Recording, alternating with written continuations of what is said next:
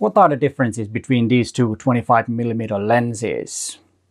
If you are in a market for a standard lens, you might want to watch this video because I will tell you the differences and why you should have a standard lens.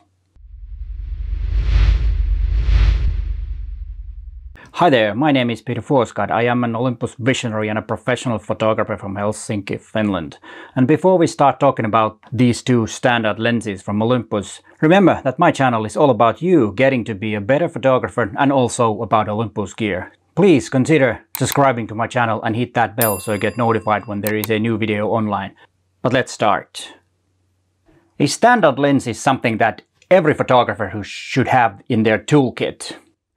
And good thing about standard lenses is that every manufacturer has a very good budget options for standard lenses. And of course they also have a bit more expensive alternative to that standard lens. And why a standard lens is a very good option for all-around photography is that the way it sees the perspective is really close to a human eye. The proportions of the front and the back are quite similar, so it doesn't have too much distortion, it doesn't squeeze the perspective, and that's why it's a very good lens. And actually the 50mm, which is a full frame equivalent to 25mm in micro four thirds lenses, was a kit lens back in the days when you get film cameras. Like the one M1 I have there, it has a 50mm lens attached, and that was the kit lens back then when zoom lenses weren't that common. For myself, it is a go-to lens when I go out and shoot. I quite often take one of these 25mm and attach them to my camera, and it depends on the body which one I like to have. And as you can see, these two options from Olympus, they are quite different sizes. As you know, the Pro lens is a lot bigger. And since we're talking about the size, let's go to the first point. Sometimes it's better to have a small and let's say usable lens for your everyday walks when you go out as a tourist when you're traveling. For example, having the body with a small fast lens is really a good thing. This Pro lens might be a bit too big for those moments, but of course, as you will see in this video, there are places for this lens too. But the size sometimes matters, and the smaller is better. And there are several reasons why the Pro lens is bigger. The first one is that it's faster, so it needs to have a bigger front element, which makes it, of course, bigger. And then it has a bigger and actually a better focusing motor, which takes, of course, space compared to the M.Zuiko version of the 25mm f1.8 lens. And then the third thing, of course, is weather sealing. It has to be weather sealed because it's a Pro line lens, and that's why it's also a bit bigger. And that brings me to the second point, weather sealing and the build quality that goes with that. The Pro lenses from Olympus are all weather sealed. Most M.Zuiko lenses are not, and that could be a decisive thing. But if you don't need weather sealing, you don't make images in a bad weather, or when you're walking outside and it starts raining, you can cover the camera, then maybe weather sealing is not that important for you. But for many it is, because it doesn't matter what the weather is, you can use the Pro version, the 25mm f1.2 Pro lens. And the reason to shoot in bad weather is that it's usually really interesting. You can get really interesting images when the weather is really bad. So that's why I personally value the weather sealing really high. And then we come to the third point, the features. Yeah, lenses have features, and I'm not talking about the image quality. That will come later. The Pro lenses have more features than the standard Zuiko lenses or M.Zuiko lenses. Pro lenses have LF button that can be assigned to a feature. And what I've usually assigned it, if I have, it is focus peaking or magnify, because I use quite a lot of manual focusing, and focus peaking is really great help for getting the images really sharp. The second thing that most Pro lenses have is the MF clutch, which makes the manual focusing or switching to manual focus really easy. You just do this and you have a manual focus lens. So those things, of course, then the feature that I already talked, the weather sealing is important. But those things are the most important things or most important features that differ from M.Zuiko lenses versus M.Zuiko Pro lenses. Of course, there are some exceptions, but that's the basic differences between those lenses. And then number 4, the technical specs.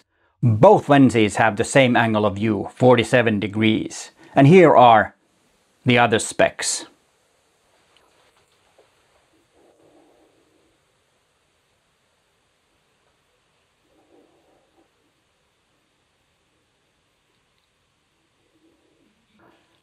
Do you have a standard lens? Yes or no? Please let me know in the comments down below. And you probably noticed from the specs that the 25mm f1.8, the M.Zuiko lens, has a bit better closest focusing distance. It has 25 centimeters, and then the Pro version, the 25mm f1.2, has 30 centimeters.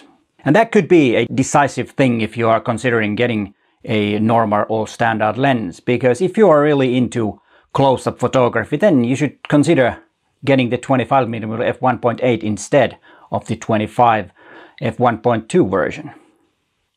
And the 6th thing, the speed of the autofocus. That's a really important thing, but of course it depends on what you are shooting. If you're just shooting landscapes or cityscapes or things that doesn't move, subject that doesn't move, then it's not really a big thing, because then there's no problem focusing with either of these lenses. But of course, if you are doing really fast moving object, then this faster AF is of course a better thing, and the Pro version is a bit faster. So that could be a decisive thing if you are shooting a lot of fast moving subject. But as I said, if you're not, then the 25mm f1.8 is good enough. There's no big difference then. Always when you're choosing lenses, remember, you need to think what you actually need, what you are making images of, and decide based on that. I think that's the wisest thing to do, and not follow other people and say that you need a Pro lens when you might not need it. And remember also that it's not only the lens that affects the AF speed, it's also the body that you have. So if you have a newer body, let's say the EM1 lineup body, of course, then both lenses are faster. So that also is something to consider. And then the 7th thing, image quality. I've used both of the lenses quite a lot, and I have had never any problems with the image quality. Both both lenses can give you really sharp and crispy images. It's more about you and how you hold your camera and all that. So it's not always the lens if you are happy with the quality of your photographs. But there are 2 things that are a bit different. The first one is how the bokeh looks, and the second thing is that with the f1.2 lens you can use it wide open and get really sharp results. With the M.Zuiko lens, the f1.8 version of the 25mm Olympus lens, you need to stop down, let's say stop and a half, to get the best result. And that's the biggest differences. And then we're talking about the bokeh. The difference isn't really huge, but you can see it. And with the Pro lenses, Pro lineup lenses, the prime lenses have so-called feathered bokeh, which is really nice looking. And as you can see from these images, there is a slight difference. And remember, always bokeh sharpness are somehow or somewhat, how do you say that? It is a matter of opinion anyways. So you might like the 25mm f1.8 more, and when I talk about the bokeh, than the Pro version. It's a matter of opinion. So it's up to you which one you like. And then the 8th thing, the conclusion. Which one is better?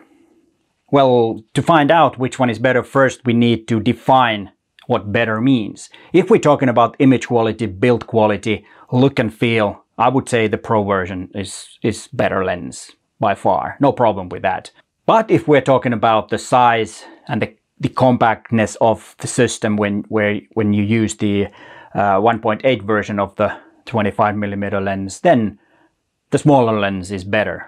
And it's better for, let's say that you are traveling and you go out on dinner in the evening and you want to take a camera with you, and you might have the kit zoom, and that is not fast enough. So which one would be better? I would say that this one would be better for that, because it's small and compact. It doesn't scream expensive gear, but still you can get some pretty good results with it.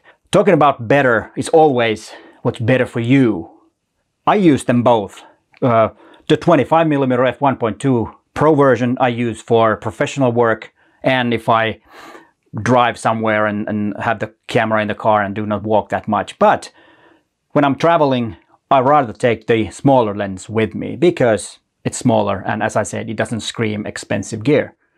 That's why it's really hard to define which is better. But as I said, if we're talking about the image quality, then of course the 25mm f1.2 Pro lens is better. And as I said earlier, that do not get the Pro lens just because somebody tells you that you need the Pro lens. Decide for yourself and see what you actually need. Since the price difference is €1,000/dollars, that could be the thing that decides which one, because this is quite expensive.